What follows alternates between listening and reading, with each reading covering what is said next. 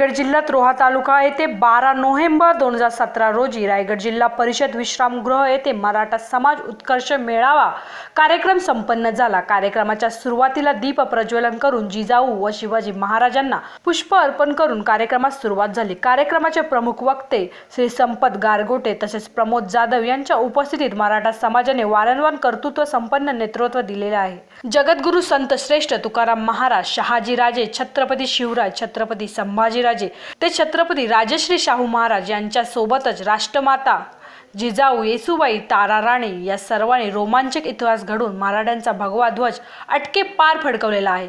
अशी इतिहासात कामगिरी बजावणारा हा मराठा समाज आहे। या मोर्चातून समाजाला काय मिळाले काय नाही याचे विचारमंथन करण्याकरता आजचे संमेलन आयोजित करण्यात आला।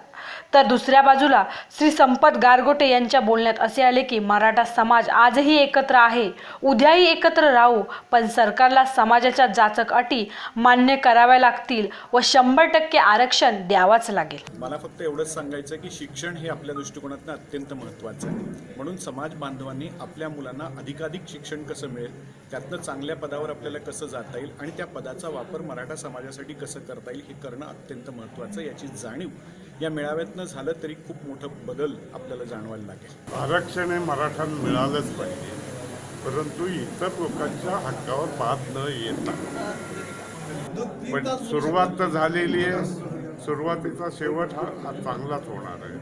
समाजातील अनिष्ट रूढी परंपरा आहेत त्या बदलून खऱ्या अर्थाने समाजाने एकत्र आलं पाहिजे आणि खऱ्या अर्थाने राज्य करताना आपली ताकद दाखवायची असेल तर आम्ही मोर्चे काढलेत। आता आमचं राजकारण एकत्र येऊन आमचं मताचं राजकारण केलं, खऱ्या अर्थाने आमच्या सगळ्या ज्या मागण्या मान्य होईल। आम्ही मताने एक झालेलो आहोत आणि आता इथून पुढच्या काळामध्ये आम्ही मताने एकत्र आलो। आम्ही आरक्षण तर काय आरक्षण मिळवणार आहोत, त्याचबरोबर सगळ्या क्षेत्रामध्ये आम्ही समान संधी मिळवणार आहोत। यासाठी आम्ही आता सरकारनं जर साथ दिली असती तर आम्हाला असे उत्कर्ष मेळावे घ्यावेच लागले नसते, ही वस्तुस्थिती आहे।